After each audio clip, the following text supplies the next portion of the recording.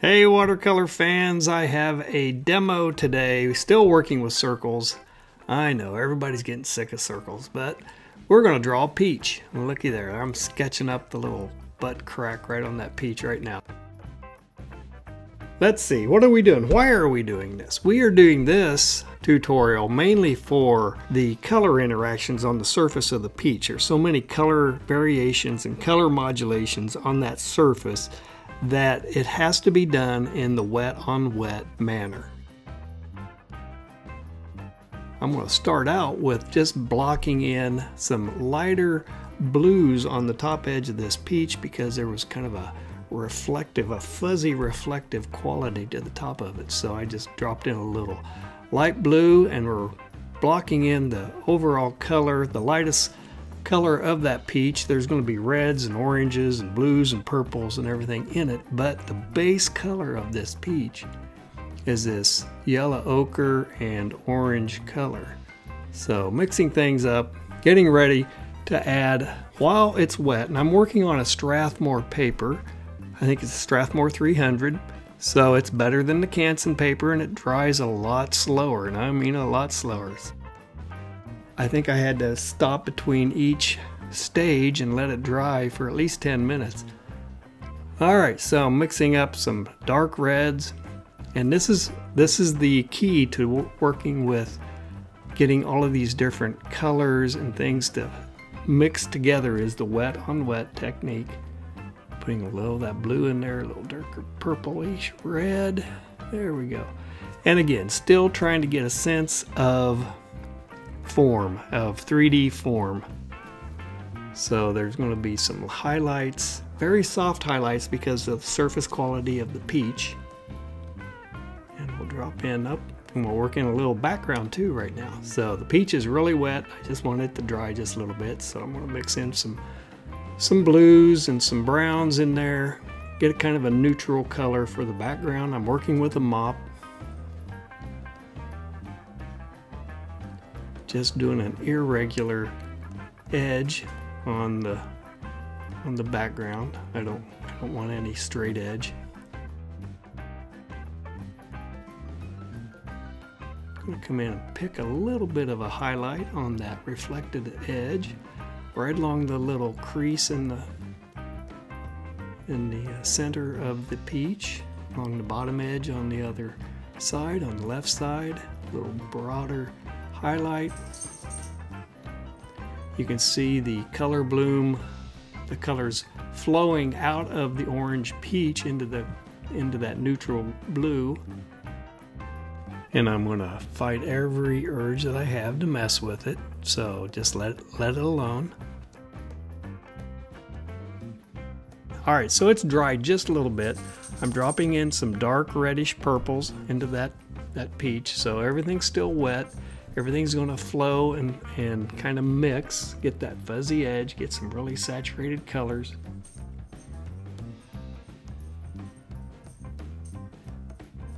Dropping that in to get the form happening and to indicate the textural and the color modulation on the surface of the peach. So it's a very complex series of colors, and essentially I'm working with harmonious colors.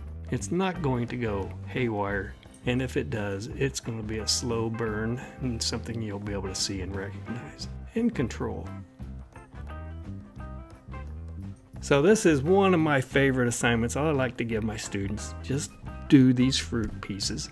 You've heard me say that before, and it's really just practicing your technique, your understanding of mixing colors, how thick, how thin, at what point, how wet should the paper be when I do whatever I want, and see if it works. Now I'm dropping in a little bit of the shadow area, get a little definition on the shape of the shadow. Working up a little more of the cool colors on the top there. But the students, they do like the fruit and vegetable assignments. It's a simple form and they can really work and focus on their technique and knowledge. I do have a couple peppers coming up. I have one based off of a square and I have one based off of a cone. Those will be dropping sometime next week or the week after. So you can kind of see all the interesting color variations going on. I'm dropping in some blue violet there, trying to get a surface modulation to the colors. It's really, really wet. And now it's dry.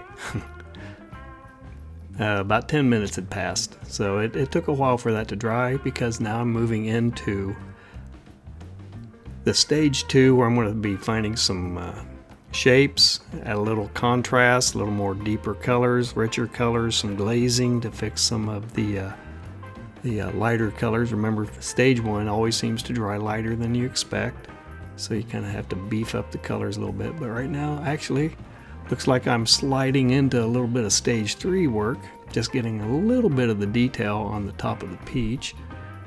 Create an edge. I'm going to try to fix that bloom that came in on the edge, so I'm going to throw a little more contrast into the background, make that peach pop forward a little bit. Remember to put that little indent at the top. It's not a perfect circle, and this is why it doesn't matter if you can draw a perfect circle or not. With a peach, it's not a perfect circle.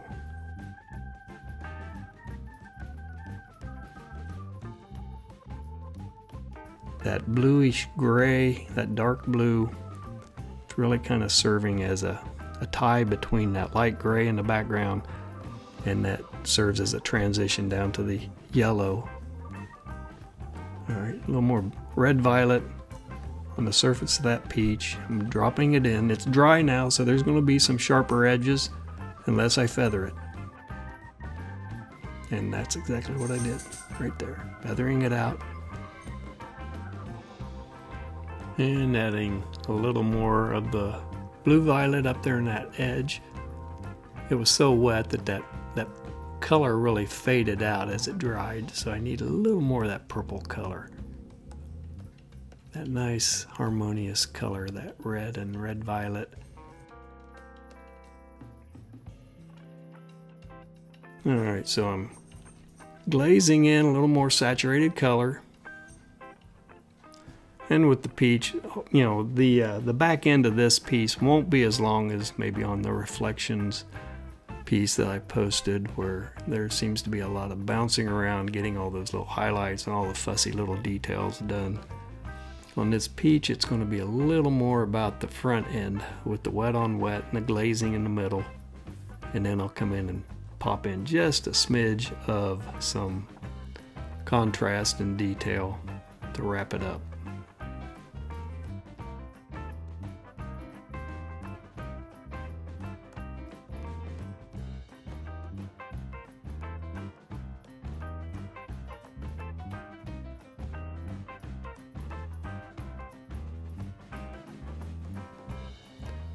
Picking a little bit of the highlight on that edge, lifting a little bit on the top there, and on the very top. And if you remember, I started with that blue on top of the peach, and because of all the saturation of the other colors and that dark background, it looks white, right? So it's still got a very faint blue. Just enough to, you know, give it a nice cool feel. Alright, I'm just still bouncing around.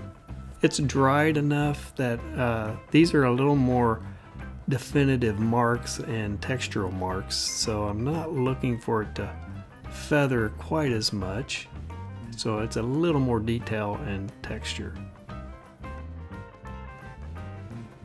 Adding a little more contrast up there at the top, right there where the stem would meet the peach. A little structural line work, adding a little more definition, just bouncing it around. It's not a continuous line.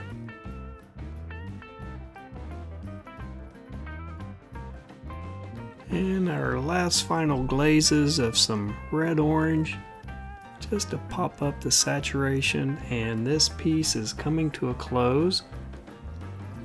I hope you enjoyed watching this, and here's the final piece. Looks pretty good for a quick little study. Hey, if you got any value out of this video, let me know. drop me a comment, give me a like, hit the subscribe button, all the above, and I'll see you in the next video.